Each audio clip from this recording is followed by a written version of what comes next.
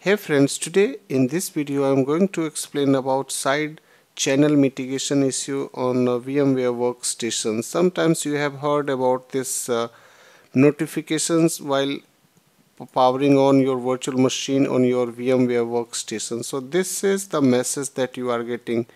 You want to just remove this message. Why this comes? Because you have installed Hyper-V and VMware workstation on your same machine.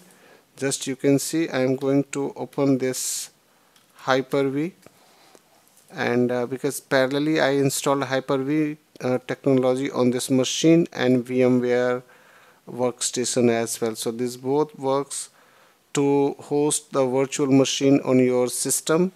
I am going to first click on this OK button, and then I will shut down this machine first.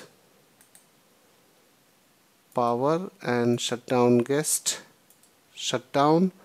Now first you need to just go on the VM option on your VMware workstation over here and go on the settings. Inside the settings you need to go on the options and then advanced and select this option, disable side channel mitigation for Hyper-V enabled hosts.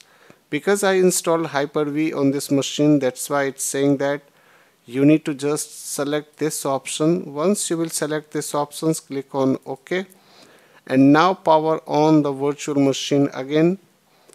Now you can see this notification has removed successfully. So this is the method that you need to follow to disable the side channel mitigation on your VMware workstation. Thank you for watching this video.